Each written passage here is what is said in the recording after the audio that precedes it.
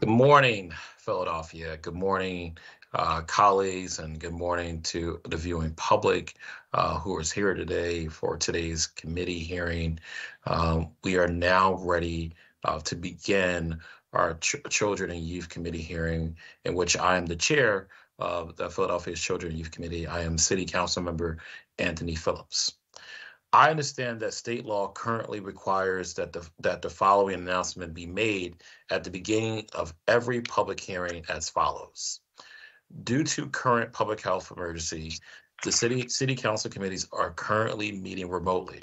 We are using Microsoft Teams to make these remote hearings possible.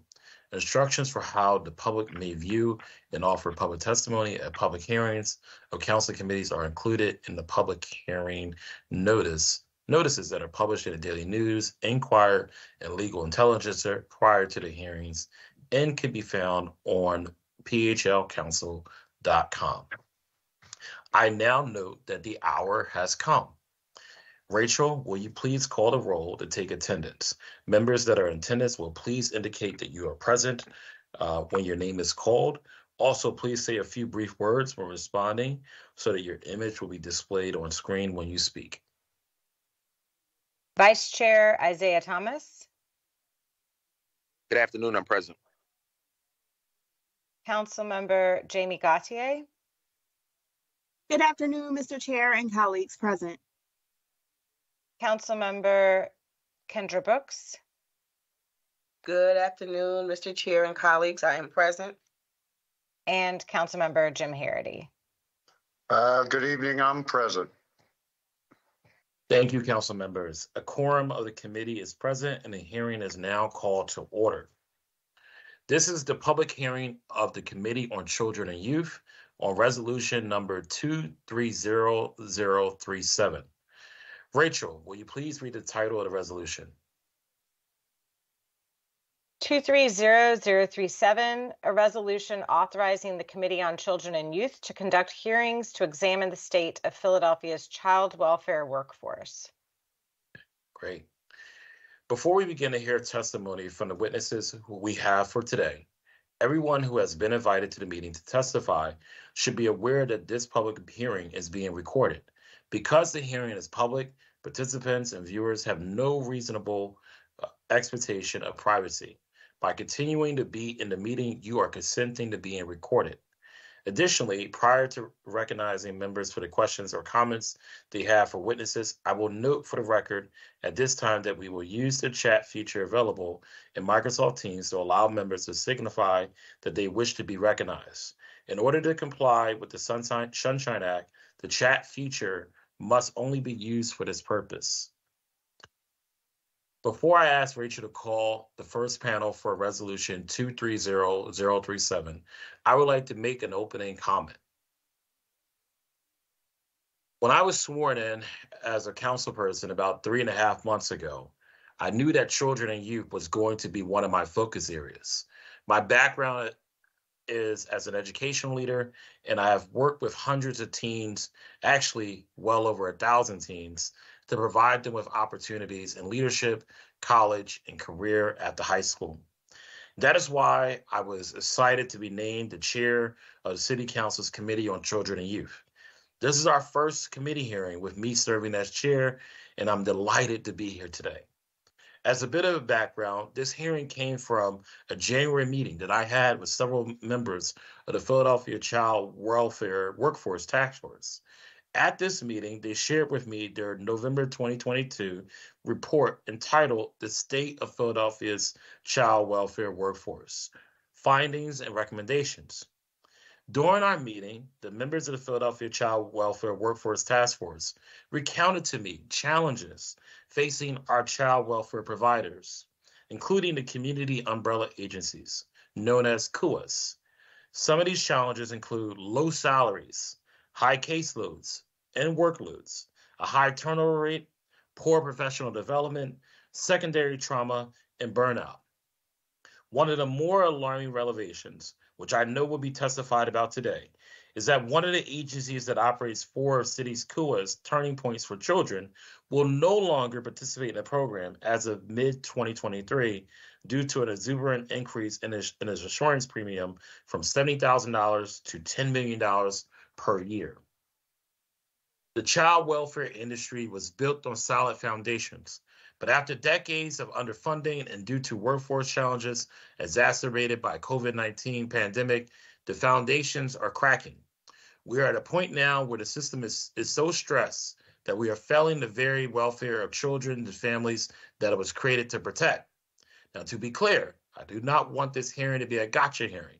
I'm very pleased that the Commissioner for the Department of Human Services is here today, and I want to state for the record that City Council wants to be a partner for DHS in addressing these problems. However, I do want to note that we are working together during this hearing because this is very important for our children and our families. And that collaboration is going to be incredibly essential that we get the recommendations right so that we can have a better support for these families.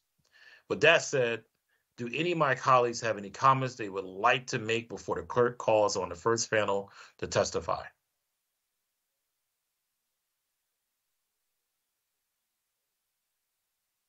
All right.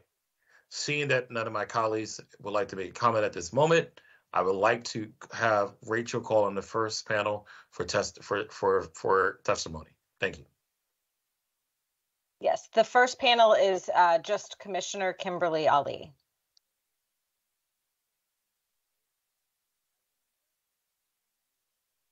Good afternoon, City Council Chairman Phillips, Vice Chairman Thomas, and members of the Council's Committee on Children and Youth in Philadelphia. My name is Kimberly Ali, and I am the Commissioner of the City of Philadelphia Department of Human Services, known as DHS. With me today is Nadine Parisi, Chief Financial Officer, as well as other members of my team. Today, DHS has been asked to provide testimony on workforce-related aspects of Philadelphia's child welfare system. Before I proceed any further, let me thank DHS, the community umbrella agencies, and the provider staff for their dedication and commitment to the children, youth, and families of Philadelphia. Without them, DHS would not have experienced the following gains: 2,000 children and their families receiving services in their own home to stabilize them and prevent them from being separated. A 44% reduction in the placement of children from a high of 6,183 children in 2017 to a low of 3,468 children today. And 52% of children being placed with their families or someone that they know to reduce the trauma that is caused by removing them from their homes. Despite these gains and the many more positive outcomes that the children, youth, and families have experienced, the turnover of frontline social workers, as well as supervisory, management, and administrative staff, is a major concern in Philadelphia, as well as many child welfare agencies across the country. Casey Family Programs, a leading national child welfare foundation, estimates that for the 15 years prior to the pandemic, child welfare turnover rates were between 20% and 40%. In the spring of 2022, the Community Umbrella Agencies, or CUAs, reported an average turnover rate of social work staff of approximately 45%. We recognize the urgency by which this high turnover rate must be addressed, as maintaining a stable workforce is key to our system meeting its mandates and achieving quality outcomes for children, youth, and families. In order to address this very serious issue, we have employed a multi-layer strategy, including increasing salaries, providing focused training and consultation, and developing peer mentoring programs. We know that this problem will not simply be solved with money alone, which is why we work to better educate and train our workforce so that our CUA and provider staff are well equipped to deal with the incredible challenges and stress of their job. We recognize, however, that increasing salaries to compensate for the hard and emotional work is necessary to decrease the turnover rate amongst child welfare staff. For this reason, The administration is requesting money in the FY24 budget to increase wages to our KUA and provider partners. Specifically, we are requesting a total of $2.5 million in general fund dollars, which will allow the city to draw down an additional $16.9 million in Commonwealth funds. This brings the planned investment in child welfare to an additional $19.4 million. The combination of general fund and Commonwealth support are detailed in the planned investments below. Our FY24 budget request includes additional funding to support a higher starting salary structure for 7 existing KUA positions and 2 new positions. This new funding will support significant salary increases for many KUA staff, most notably caseworkers, increasing the average caseworker salary from $48,000 to $60,000 annually. These salary requests were reached after consultation and in partnership with KUA leadership. We also requested funding for additional insurance increases, $600,000 per KUA to support the rising cost of insurance. The salary increases described above and the increases to the insurance will result in an increase of $11 million across the KUA contracts. In FY24, the department also requested an increase to the kinship and foster care rates by $6 per child per day. This includes a $2 increase per child per day to the provider for administrative costs and a $4 increase per child per day to the kinship and foster parents to care for the child or youth. This increase will result in $7.8 million across the provider contracts. It is important to note that our financial ask and commitment to raising salaries did not just begin for FY24. In fiscal year 2022, we supported a 3% increase to KUA salaries.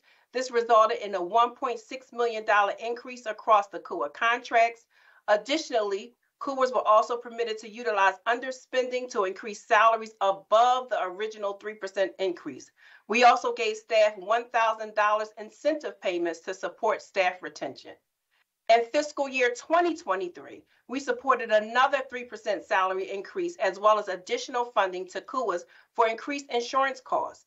These increases resulted in an increase of $3.5 million across the KUA contracts.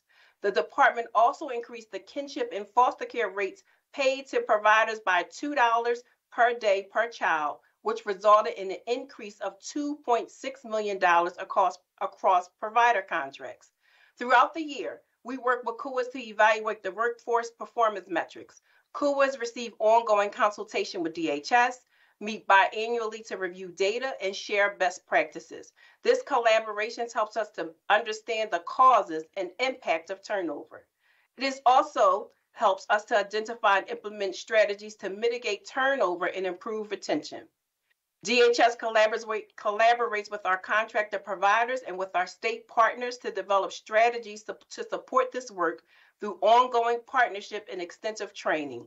DHS University, the department's training and technical assistance division, plays a critical role within our child welfare operations by providing the onboarding training to all KUA new hires. Additionally, DHS University also provides technical assistance that supports the transfer of learning through case application and professional development to support the ongoing growth of knowledge and skills of DHS and KUA staff.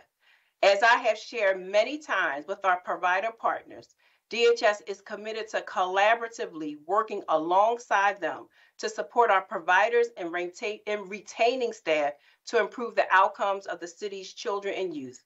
My staff and I are happy to answer any questions that you may have. Thank you for your support and consideration. Thank you, Commissioner Ali, for your testimony. And I wanted to see, are there any questions or comments from members of our committee who are here today? Just to let you know, Commissioner Ali is joined here today by several members of her staff who are available to also answer questions as well. I'll start with a question, and I wanted to see if anyone else on City Council had any questions as well, but we also could move on to our next panel after this if there's no questions. The first question that I had Oh, Councilmember Thomas? Councilmember Thomas? Okay, gotcha. All right. So that's $600,000 per year for what assurance premiums. That's a start. But will it help an agency like Turning Points for Children, which is facing a $10 million a year premium in terms of support? That's the question. So, Councilmember Phillips, thanks for that question. What I will say to you, just like all of our CUAs, the state has been extremely generous in supporting the insurance costs for all of our providers. And so we have done that since the CUAs started receiving cases back in FY12, and we will continue to do so. Thank you. And then my next question, and I'm not sure if anyone else wants to jump in, and I'll yield after this. Many child welfare workers have identified salary, as you noted, as the most fundamental factor, driving the exodus of workers for the workforce. Simply put, the starting salaries for CUA foster care workers is incredibly low. So it's not competitive with similar to the public sector, such as social worker positions with the Department of Human Services, or similar positions with the school district in Philadelphia.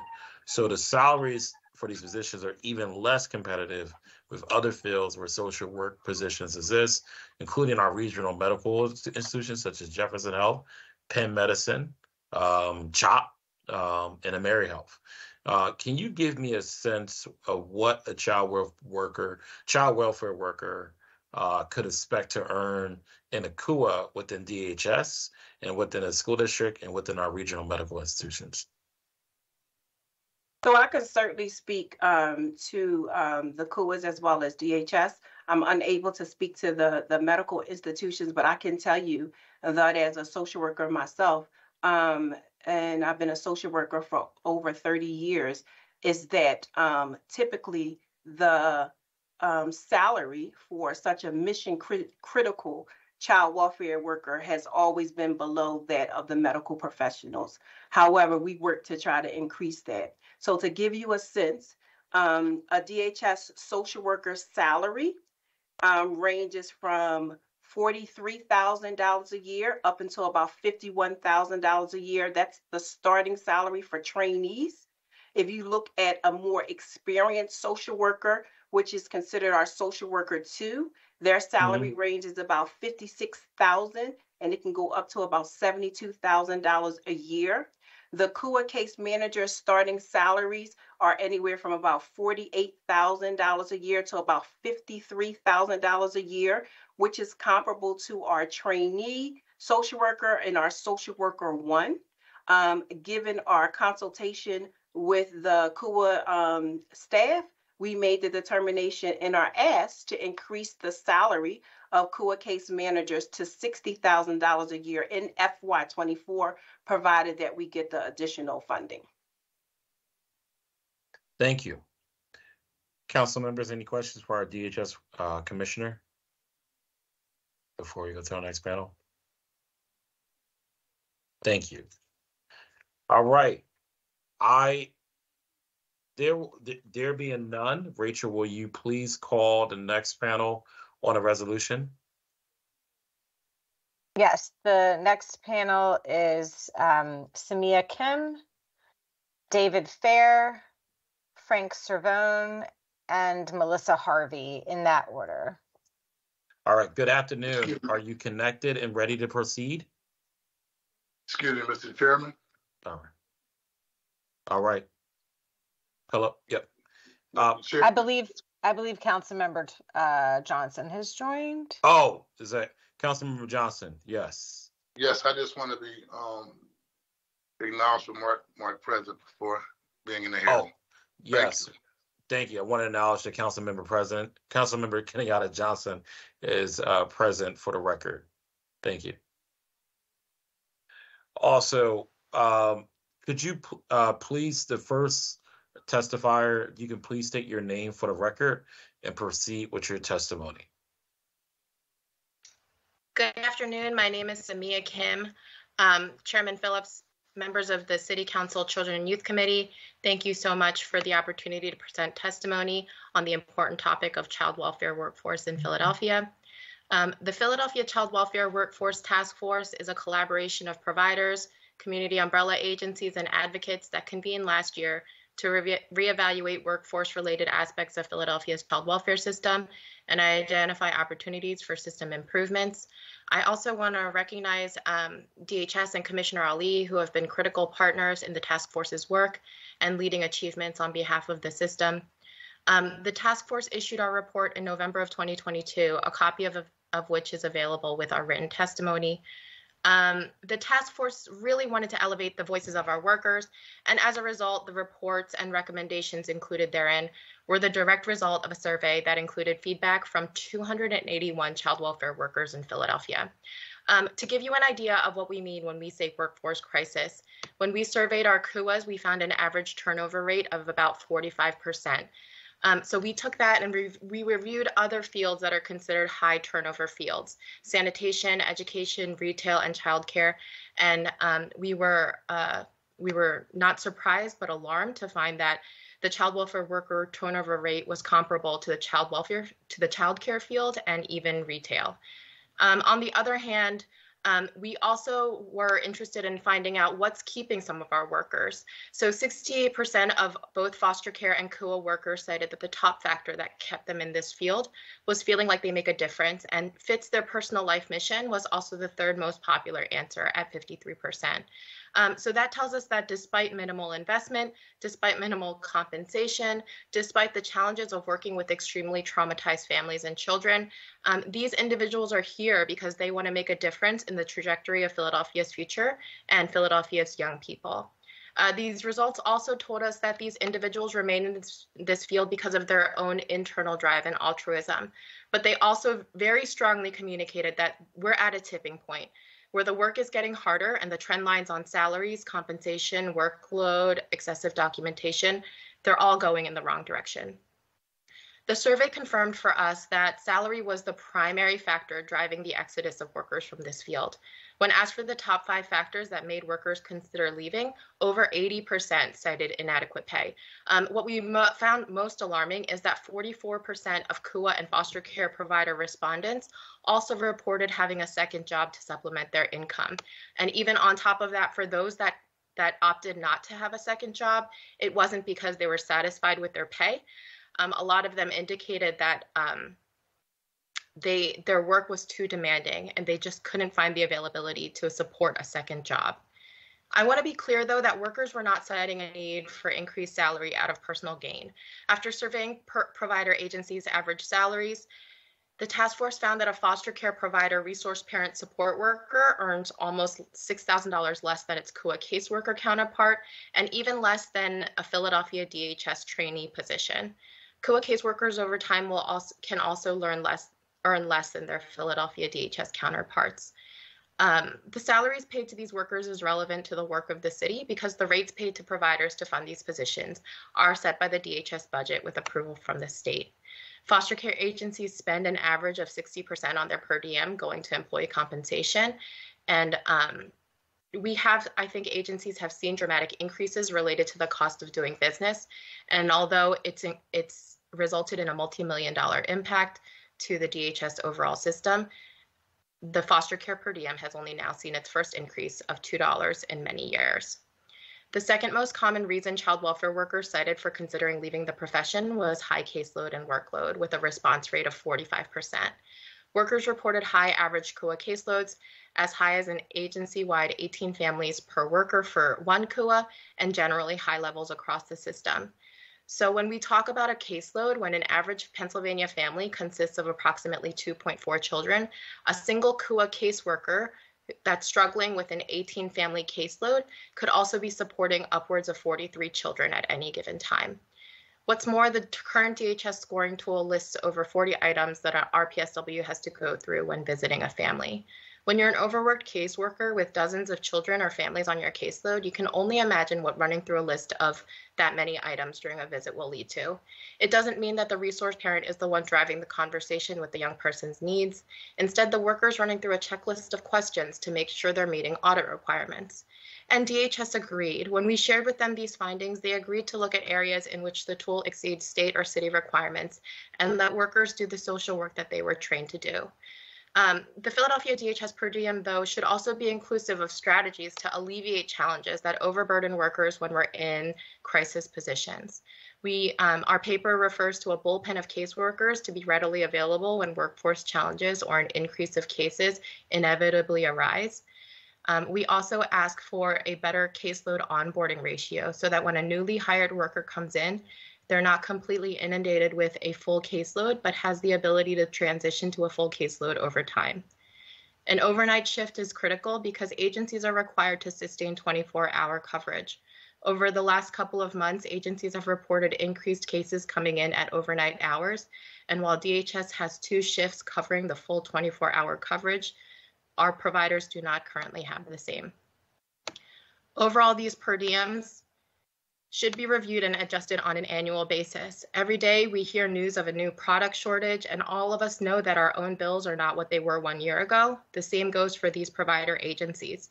Similarly, throughout the year, there should be a clear and defined process for agencies to request additional funding when significant and unanticipated needs occur. The report outlines a number of priorities that we have asked DHS and other partners to consider to help us stabilize our workforce. Under the leadership of Commissioner Ali, DHS has made a commitment to many of the strategies that we've proposed. The task force plans to continue to meet on an ongoing basis to evaluate how and whether the reforms we're advocating for have been put in place, and if so, what their impact has been on our systems workers.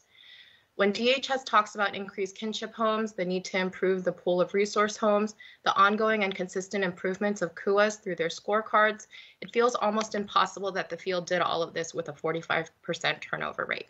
But they did, and they've remained committed throughout this time.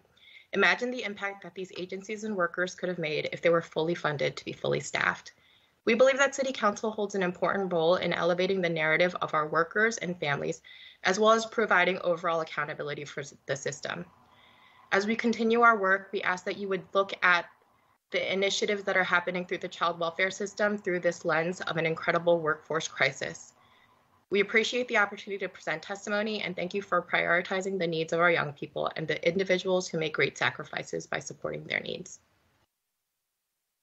Thank you, Samia. And I just want to quickly note before we get to the next person is one of the things that did stand out to me in the report and recommendation was around you all have, some random or sometimes, planned, funding support that you need every year.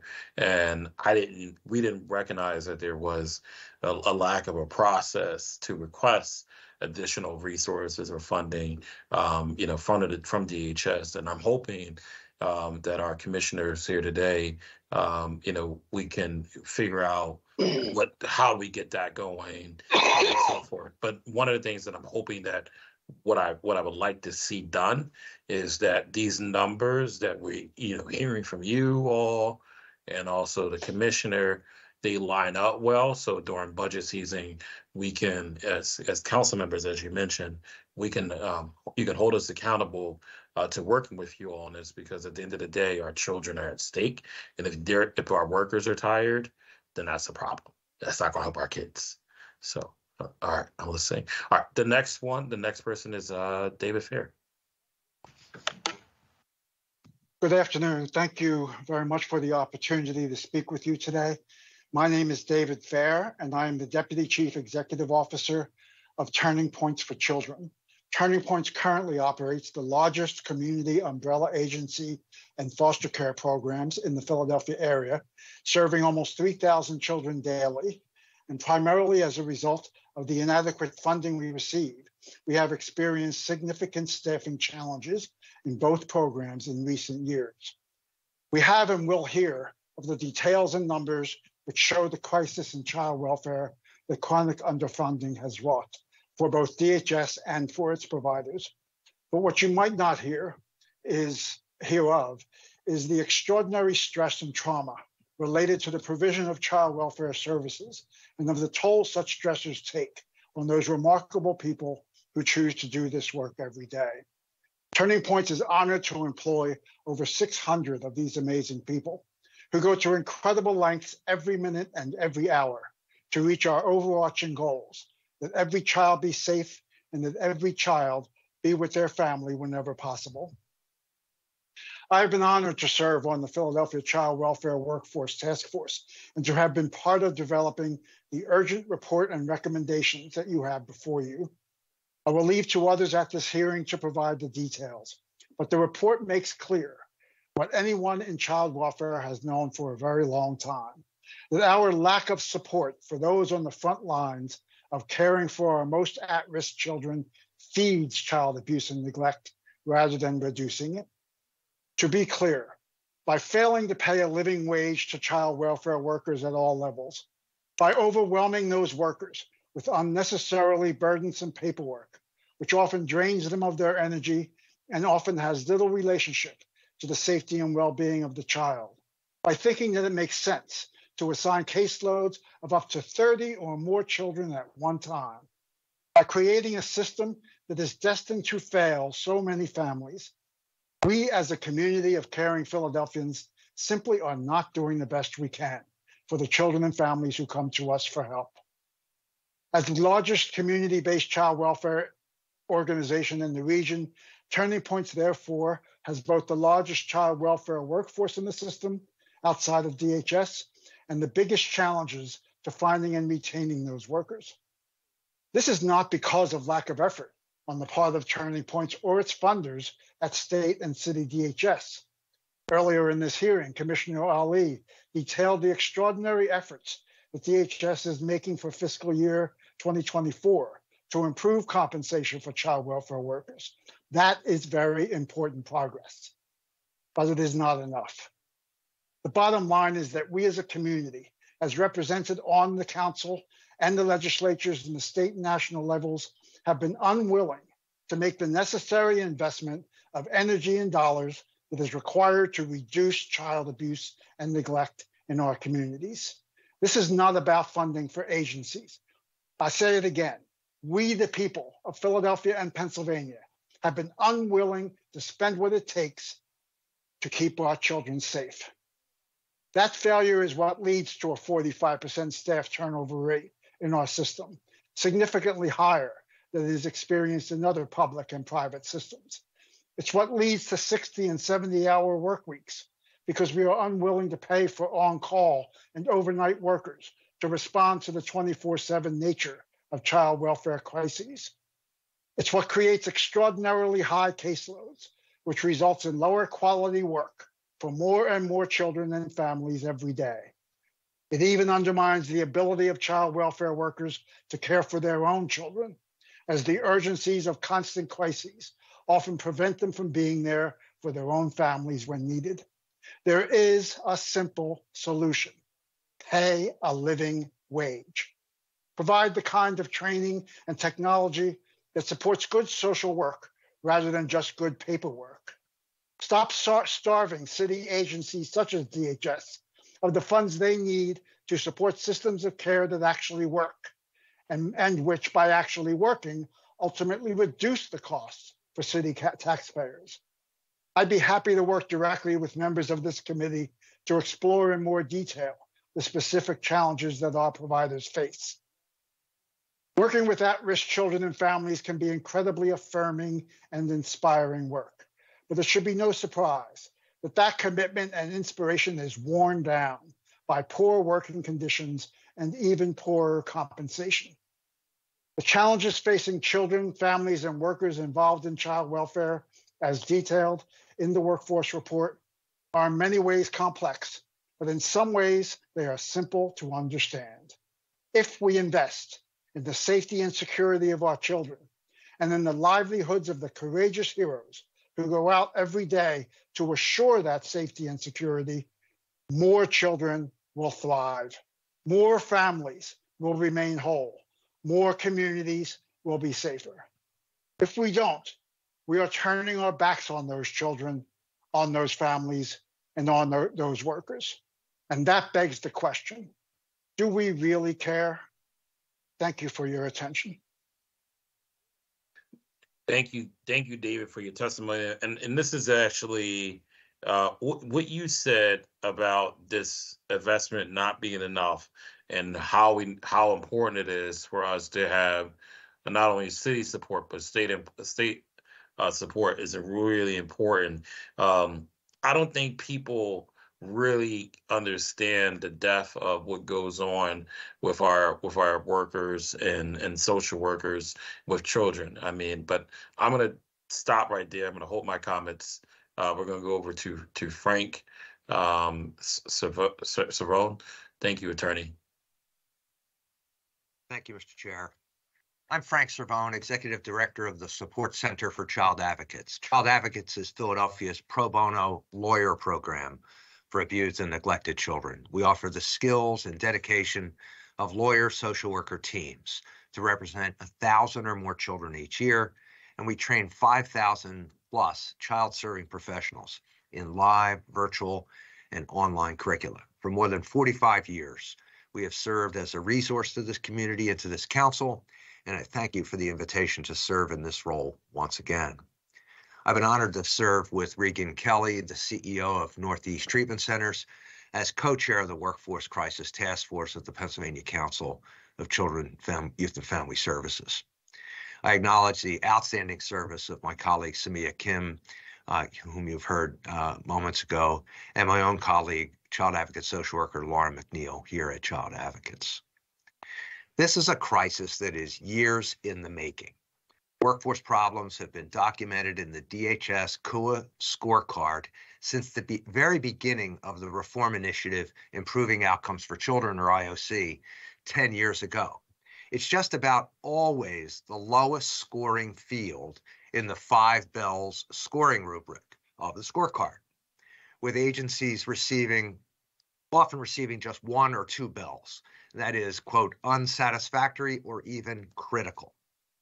DHS's 2021 foster care report shows that more than 1/3 of the provider agencies, quote, needed improvement. Pardon me. Unfortunately, the needs of this workforce, the child welfare workforce, have been ignored for just as long.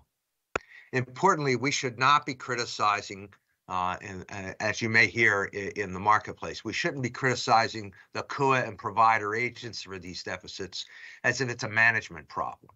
I hope you can see it in the very presentation of this study as being from providers and advocates that we share these concerns. These are structural deficits related to compensation, funding formulas and limitations, commitment to outcomes, and a need for new solutions to old problems.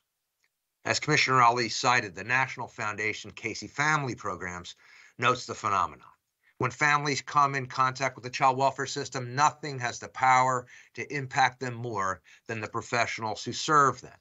Maintaining a high-performing, engaged, and committed workforce is vital to providing families with the quality supports they need to stabilize, reunify, and thrive. Research and practice wisdom suggests that positive child welfare outcomes depend largely on the capacity and competence of the child welfare workforce. However, recruitment, hiring, and retention of dedicated staff remain persistent challenges for child protection agencies across the country. For the past 15 years, child welfare turnover rates have been estimated between 20 and 40%. So what does unsatisfactory and needs improvement and critical look like?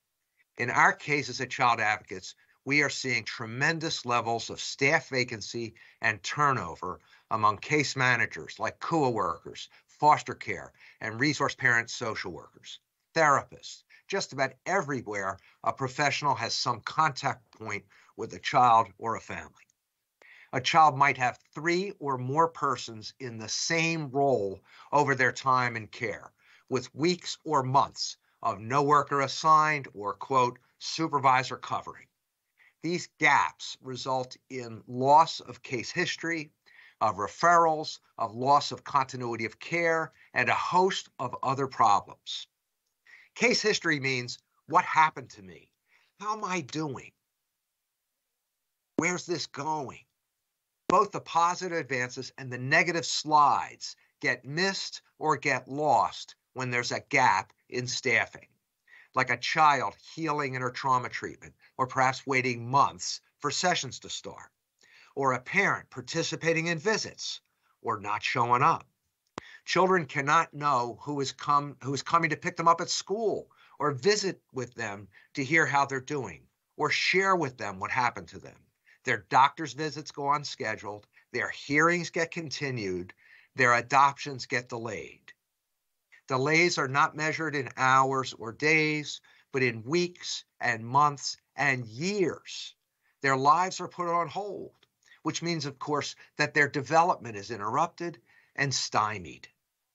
This is dangerous. Its impact is lasting. This is the face of the child welfare workforce crisis in Philadelphia. Our own office staffs cases with child advocate social workers, master's level social workers, teamed with volunteer attorneys and staff attorneys. But we are having to do the job that others are supposed to be doing, and that contributes all sorts of problems. Case managers and other workers are supposed to set up medical exams and psychological evaluations.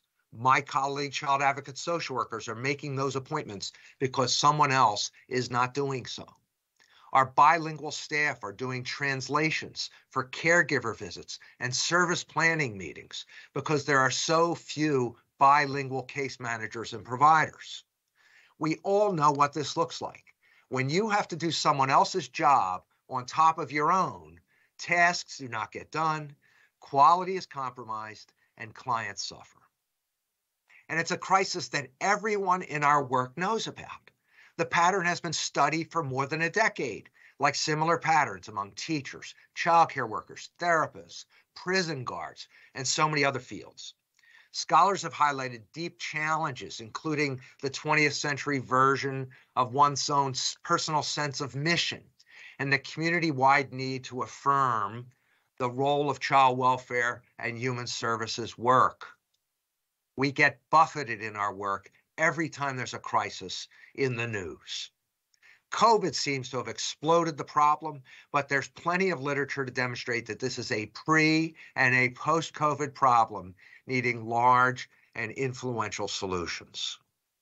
The impact on children and families is known, too, and yet it continues. The crisis itself is harmful, even abusive. In one study, youth report painful feelings in response to the relationship loss when their workers leave too soon, and a reluctance to trust and connect to others. In a similar study, researchers examined youth voices and outcomes and found that turnover had a direct impact in three main domains: loss of trust, instability, and having second chances.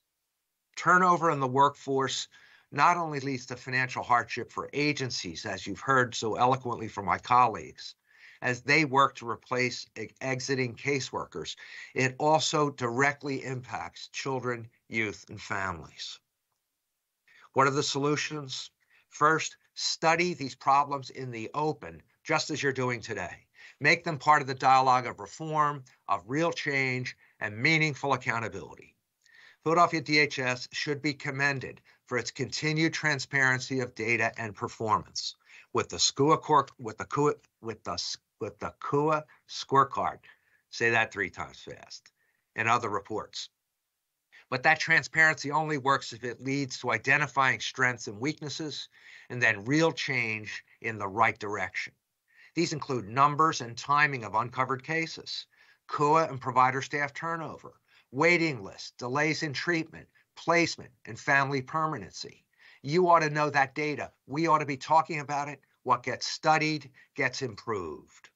We all have to call out the crisis and what it means in the lived experience of children, families, and workers.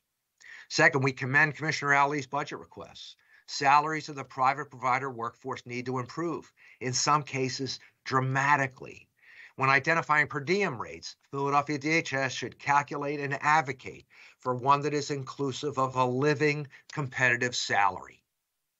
Third, they need to create mechanisms for additional funding resources when significant and pressing needs occur. Fourth, they need to create a funding mechanism for a bullpen of caseworkers to be readily available so that we don't have 6 weeks of waiting with a case uncovered when we know that people are leaving. Lastly, the improved condition and stability of child welfare and human services workers must be high priorities for the new administrations of Governor Shapiro, of the new city of Philadelphia mayor, and for current budget deliberations by this council. In the end, I call your attention to the title of one of the articles I cited in my written remarks. It reveals a kind of a measure. Quote, if you can't be with this client for some years, don't do it. If you're not committed to stay with this work, don't even come. Now, that's a pretty high bar, but that's what we should be striving for. Our workforce colleagues are often with a child or a family for just months and rarely for the full time of their service. We need to create the conditions that will allow and encourage staff to be with their clients for all the years that their clients need them. Thank you. Thank you so much, Frank, for your testimony. And I would like to now turn it over to Melissa Harvey, and then council members be ready for questions and comments thereafter. Good afternoon, Chairman Phillips and members of the Philadelphia City Council Children and Youth Committee. Thank you for the opportunity for me to speak with you today about our foster care program. My name is Melissa Harvey, and I am the Vice President of Community-Based Programs at Gemma Services. Gemma Services provides vital behavioral health, special education, child welfare, and prevention services for more than 4,000 youth and families each year. At Gemma Services, we believe every child deserves the safety and security associated with residing in a nurturing, stable home environment. Every day, I am amazed by the dedication from our staff and foster parents who help our kids in so many ways. I am truly humbled by their passion and commitment to our youth and families. What we're experiencing here is a workforce crisis in the child welfare system at record rates that is directly impacting a child's right to safety. This workforce crisis significantly stresses and impacts a system that is already fragile, that many of my other colleagues spoke about here today, and has been for many years. And without a stable workforce, our most vulnerable children are at risk. For example, when a CUA case manager leaves, we as a foster care agency then directly experience that domino effect of that impact. And Frank shared about this too. The child's history, the next steps of their case, they get lost. A follow-up on medication may get missed. A medical appointment that needed to be rescheduled falls through the cracks. We then receive phone calls from our foster parents inquiring about where things stand. Our foster parents may say to us that they're trying to get in touch with their CUA worker, but they can't because the old caseworker left and now someone else is trying to cover the case and we don't know who that is. Our amazing staff are often trying to fill in those gaps, even when we are short-staffed too. And I want to be clear, this isn't about casting blame on CUA or any one entity. This is about how these workforce stressors are impacting our entire child welfare system, because this doesn't happen in a vacuum. As a result, child safety is at risk of being compromised and is already being compromised. And we can start by addressing this problem with a well-funded system. Inadequate daily rates for foster care are directly linked to inadequate payments to our foster parents and to our employees. So I ask that we join together in our commitment to the safety and security of our foster children by taking immediate steps of increasing the daily rate to our foster care providers. Our children deserve to be safe, and our staff deserve to receive a decent living wage to do this incredibly challenging work. So we must invest in this issue and make an immediate call to action. Thank you. I would like to thank David Fair, Frank Savone, as well as Melissa Harvey and Kim, Samia Kim, for their testimony today. I hope for our viewing public, this was informative, and for some, this was also a resolve that of something that you already knew, and now you want our city council members as well as other leaders in the city and state to really get a hold of this, right, and take some sort of action. So I'm hoping that this was something that was energizing for all of us. I would like to begin with questions and comments from other city council members before I have any questions or comments?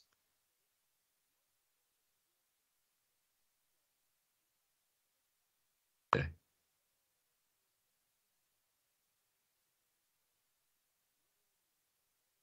All right. Is that Councilman Harity trying to get us started? Yeah, I'd just like to know what the average salary for social workers are nationwide. Does anybody know? Are we close? Or are we nowhere near it? So I can talk about that a little bit. We studied it as a task force, and this is Samia Kim from the Child Welfare Workforce Task Force. So when we talked about provider average salaries across the Philadelphia system, those agencies that contract with Philadelphia, we found that what we call their resource parent support worker rate average salary, which is like the essential equivalent of their caseworker position, was about $40,000, which you can imagine is not going to get you very far in this economy. We also compared that to a couple of different statistics. So in the Bureau of Labor Statistics, they estimated the mean wage of medical social workers, because that was what was available, in the Philadelphia, Camden, Wilmington region to be around $64,820. We also looked at, that sort of sparked us to look at other Philadelphia region social worker employees or employers. So Councilman Phillips and Commissioner Ali referenced some of the various medical institutions in this area. When we did just a basic sort of like internet Indeed type of comparison, we found that Jefferson Health, the annual average salary of a medical social worker was around $62,000, Penn Medicine around $63,000. We looked at CHOP, which was in the 70s, and AmeriHealth was around $60,000. And we even looked at comparable social work positions in the school district, which, you know, is another area where we talk a lot about recruitment and retention challenges. And their social workers with a bachelor's degree will begin earning $50,000. So that's a minimum of $10,000 more than the social workers in the social work field. They have these sort of annual increases on an ongoing basis. And one thing I want to note is that when the Philadelphia foster care rate doesn't increase, providers are unable to also offer cost of living adjustments for their own employees. So many of them have sort of been working under their own entry-level salary for close to a decade, just sort of unable to increase salaries because there is no increase in a rate that's available for their funding. Yeah, so thank you. You know, it's just very frustrating to see how undervalued our social workers are when we have a real crisis here in the city of Philadelphia. You know, they say in order a single person with a child would have to make at least $38 an hour to be able to afford to live in the city of Philadelphia. And yet we mandate our employees live in the city of Philadelphia, but we're not paying them a wage to live in the city of Philadelphia. And that really irritates me. So thank you. Yeah, I agree. Councilwoman Brooks. Yeah, this is a kind of a follow-up. So just for clarity, you said regardless of the qualifications that some of them hit a wall and there's no room to grow because we don't fund high enough. So if we had a entry-level social worker coming in, how much is the max out at that particular at an entry-level social worker for these agencies? I'm not sure. Can you clarify what you mean about like a max out or what's the top salary? Like what's the maximum amount of money you could make as a social worker at the agencies currently? I see. So what we did was when we looked at that 40,000 number, that was sort of the average of foster care providers across the system. They, as private agencies, they sort of set their own salary rates. I know that for the community umbrella agencies, they have specified salary ranges that are universal for all CUAs, regardless of whether you're a CUA from Turning Points or whether you're a CUA from NET. I don't have that number immediately in front of me. And David, I don't know if you happen to know that. So it's no uniform rate across agencies, even though they're being funded through our child welfare system? So the rate is uniform. The rate that they're paid is uniform across specialized behavioral health foster care providers and general foster care providers. But the way that it's distributed has varied because different agencies have different expenses. What we have found is that foster care agencies in general spend an average of 59% on their compensation, but because they might have different expenses related to their utilities, their rent, their liability insurance, all of that sort of can vary and isn't applied uniformly. I think it's consistent with DHS positions because of the way that sort of the DHS budget is created, but with each individual provider agency, the salary varies because they're all sort of private entities in and of themselves. Are we requiring master's degrees for these programs? For some of them, master's degrees are required for like supervisor positions, but not for caseworker or entry level positions.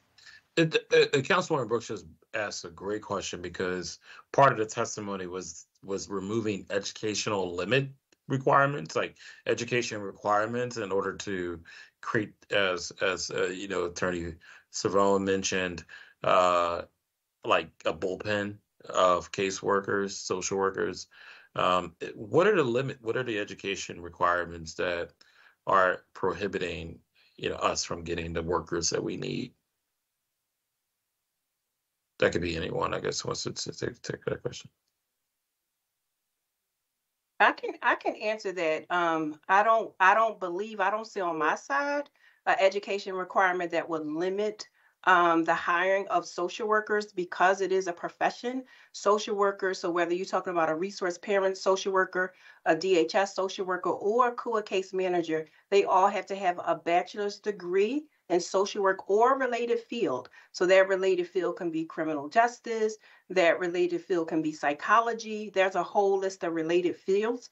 When you talk about a supervisor level, whether you are a supervisor at a provider, at a CUA, or at DHS, then the supervisors have a master's degree in social work or a related field. Okay. Thank you. Thank you for that clarification.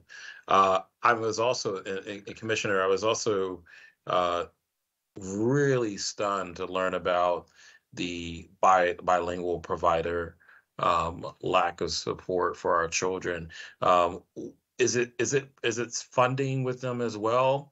Or is it just hard to find bilingual workers in this particular field, or is it a combination of both?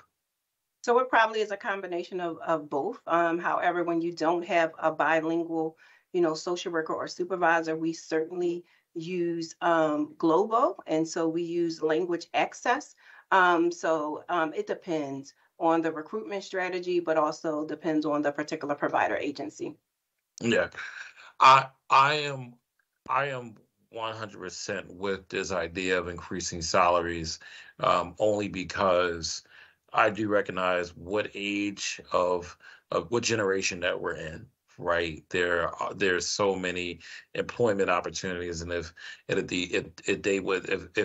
they would say, the bag is not there, ultimately they don't sometimes follow their heart. But then people who do follow their heart, right, and get into this profession, they're excited about it, but then because they're struggling at home, and then the work is just so overwhelming in itself, they're like, I just can't do this no more. As much as I love the mission and the work, is because it's taking a toll on myself, right? Because I personally don't have the funds, and then not only that, is mentally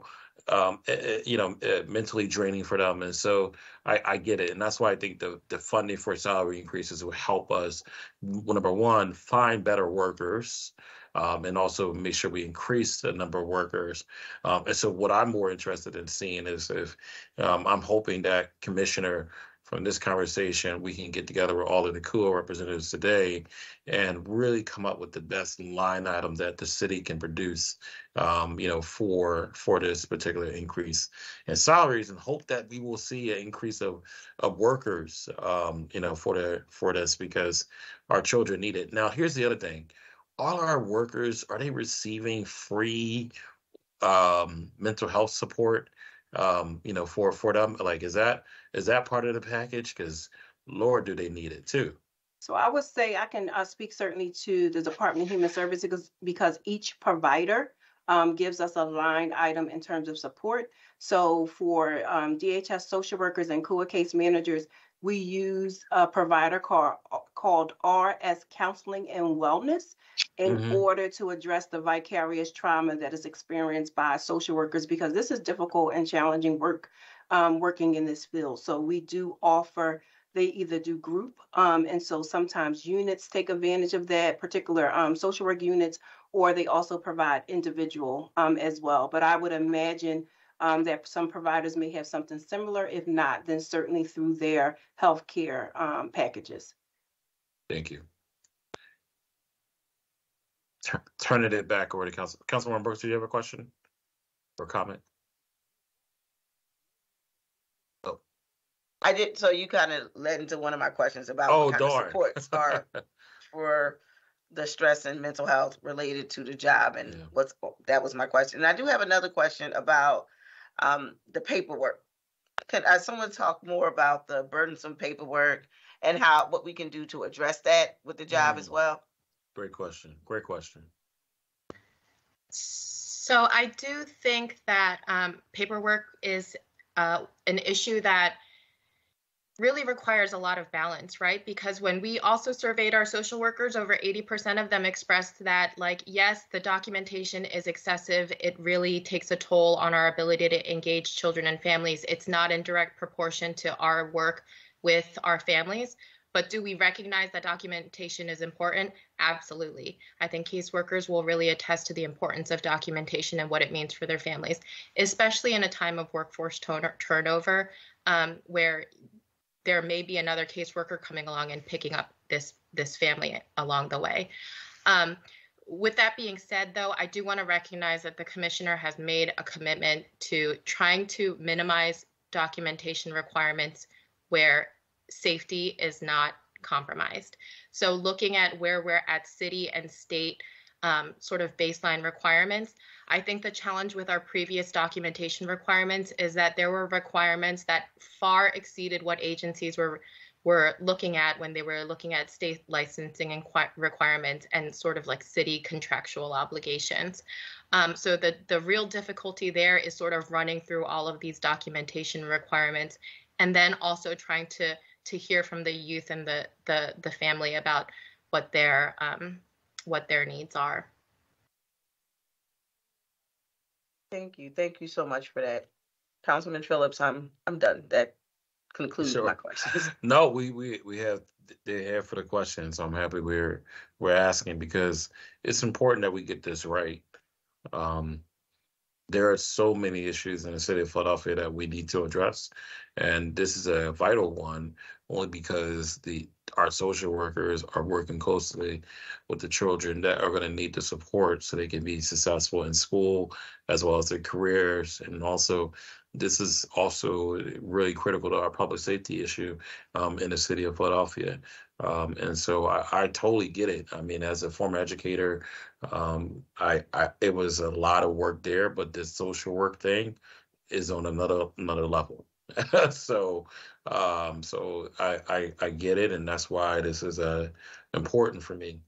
I do want to ask this, and I'll stop here. And if there's any other, just to see if there's any other questions. But I'm very curious about how do we make sure that we do, if this funding is approved and we find the money to to increase the funds for, increase the salaries of our social workers and so forth.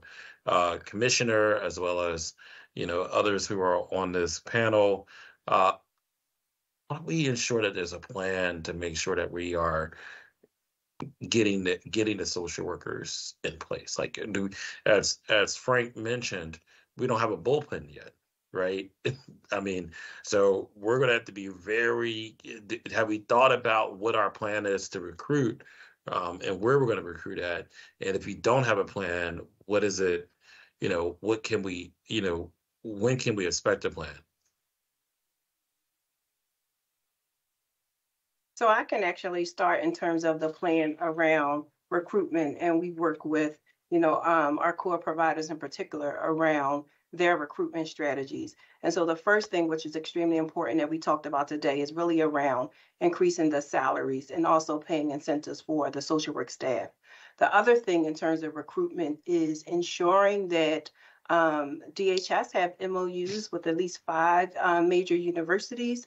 We also encourage internships for our CUAs and provider staff as well. So we need to get further upstream, in order to make child protective services and child welfare attractive to individuals coming out of college. I would also say, also offering, we used to do internships as well for young people in high school that needed to do their senior projects. And so we have done some outreach to high schools as well, so that individuals, high schoolers who want to do their senior projects, they can certainly shadow, DHS employees as well. Love that. And I think the final thing that we also do is that we know that we have some experienced social workers at DHS, at the CUAs and the providers, and make sure that we're mentoring new hires, because this work is difficult. So how do you get the work-life balance? That's extremely important. Yeah, and this is great. And let me also follow up with this. The FY24 budget is a great start, but I want to ask, what needs to be step 2 and 3 and 4 as well?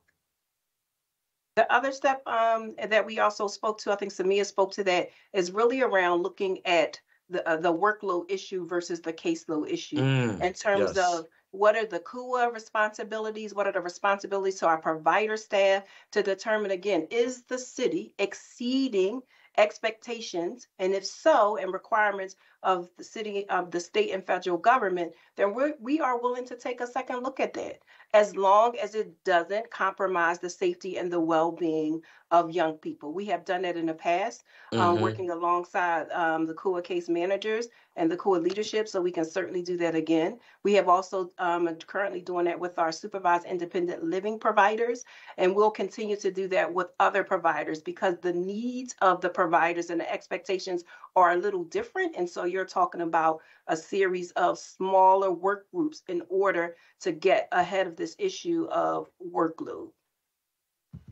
Thank you. And is this okay? The last question I had is around, now the David Fair. I think Turning Points is no longer going to be a CUA model. What's next for Turning Points at this point? So, so I should let you answer that, David. Go ahead, David. Turning Points has been around for 187 years, and we have other programs besides the CUAs that we hope to invest, again, mostly with DHS dollars, in parenting education programs, our foster care program. We have a program that's called Family Finding, which helps find kin and other relatives, other people important in the lives of children, so that they don't have to end up in foster care or in foster care with a stranger. We have a emphasis lately on older youth. We're doing some work with the DA's office as well as with DHS around helping the many youth who age out of the foster care system, who are unstable and need to continue to be supported even after they are no longer of the age to be able to stay in the DHS system. So we expect to be a vibrant participant in the child welfare landscape. We wish we could continue to do that through the community umbrella agencies, but it's just impractical for us to do that at this stage. Yeah, and so, and just for the record, everyone, we have a view in public here. Just CUAs, again, community umbrella agencies that are in partnership with DHS, just in case anyone didn't know. Commissioner Ali, what's going to happen to their cases?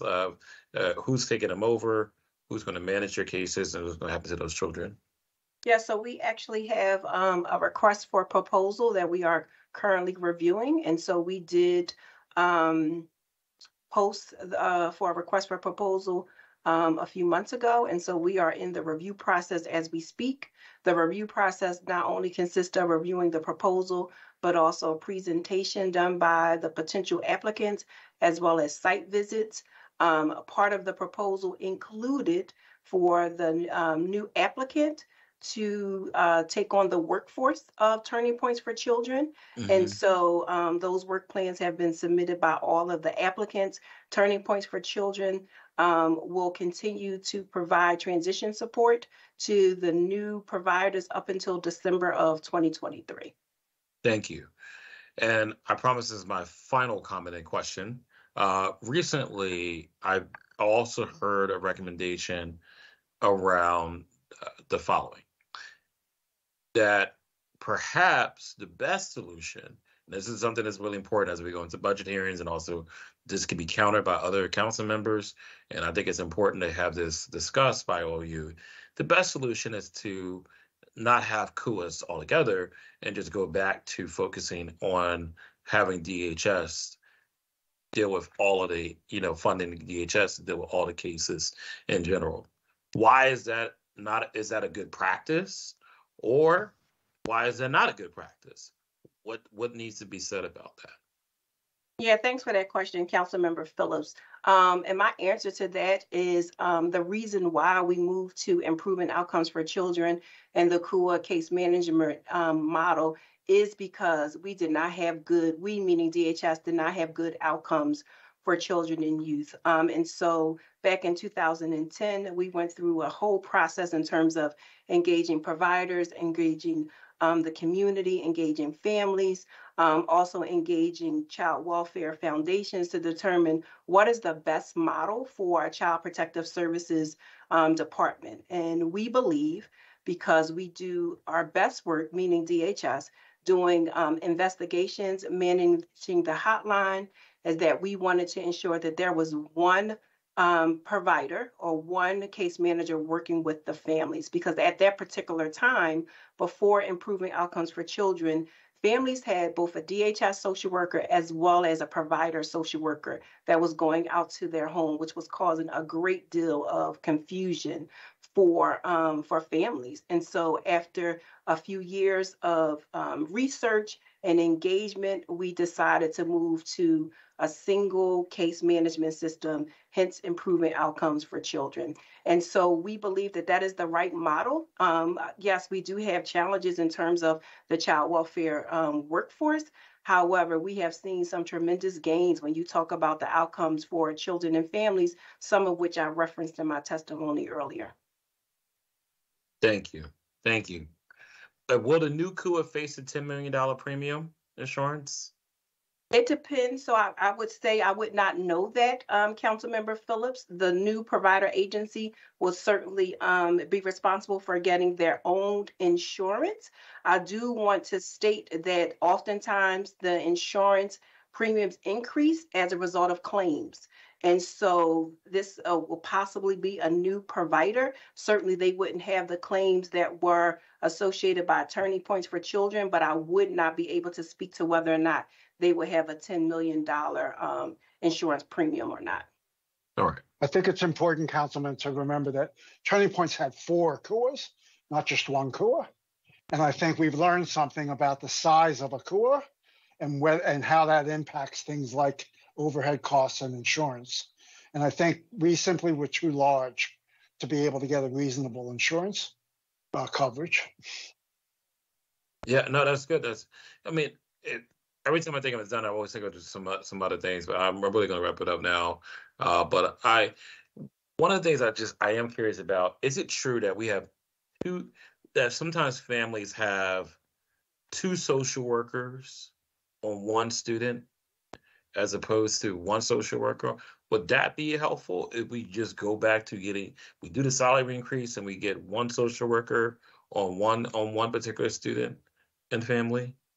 Well, the IOC was supposed to reduce fragmentation of service. So there was too much fragmentation. And going back is really just an illusory idea. There really is there's just no going back to the old way. And it wasn't like those were great old days. Right? Okay. Just like, the classic, there weren't really good old days. What we have not seen is, in a sense, we haven't seen the promise of IOC realized either in terms of improving outcomes or in terms of reduced fragmentation. Mm-hmm. If you were to study the chart on the chart of assigned staff on a particular case for a particular child, for a particular family, sometimes you'll see 8 or 10 professionals on the page. Right. It's an extraordinary and complicated array. That's really problematic. Now, part of that came with, in a sense, it feels like a necessary part of a privatized model. You let it out to the marketplace. And so Commissioner Ali and her colleagues will solicit proposals for this service, solicit proposals for that service. Samia's colleagues are going to come forward with a variety of proposals. There are dozens of providers in the world. We like that in one sense, but without testing it against, in a sense, a standard of, in a sense, a numerical standard, how many professionals do you think it's reasonable for the average family to engage? There's no data on that right now. There ought to be. We ought to be able to see very clearly what you'd see. You'd be shocked because we see over and over and over again, sometimes a dozen or more providers engaging a family. It's daunting. Wow. So that's, in a way, that I call that IOC version 2, right? The next generation of IOC has to fix that fragmentation issue. It was supposed to fix it, and it hasn't yet. In a way, it's gotten worse. In a numerical sense. It's unfortunate. And we certainly have to come up with some resolution around it. I want to say thank you to the viewing public. Are there any questions or comments before we close out? Okay. So I just want to say that I want to just say thank you. This conversation is long overdue.